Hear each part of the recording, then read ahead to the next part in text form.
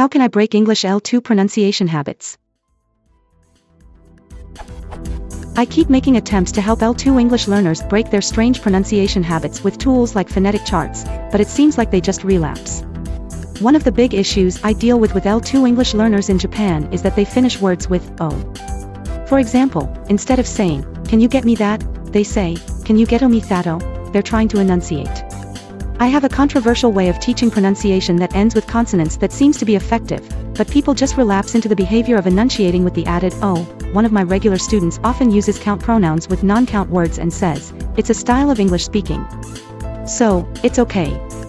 Let's look at a specific example, walk versus work. If you have people sound out work and walk, they sound spot on. Unfortunately, after about 5 minutes, they're right back to saying wilk and work, which just sounds terrible. How can I solidify their pronunciation?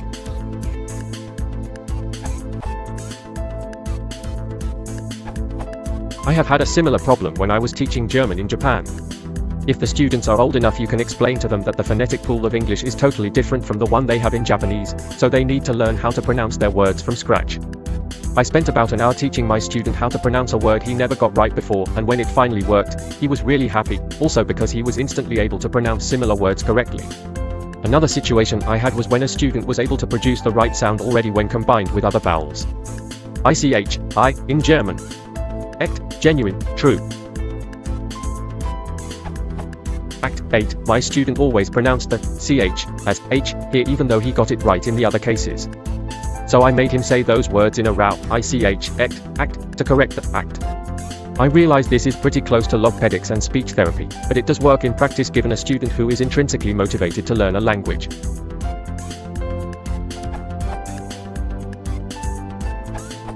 I have a trick I use when learning another language. I speak my language, English, with a strong accent of the target language. That gets me into the feel, rhythm, where in the mouth I am making sounds, etc. Then I cut straight over to the target language, keeping that feel. I've been told by native speakers of all sorts of languages that I say words exactly like a native, with absolutely no detectable accent. Maybe you could try that. If you want to support the channel, please consider liking and subscribing.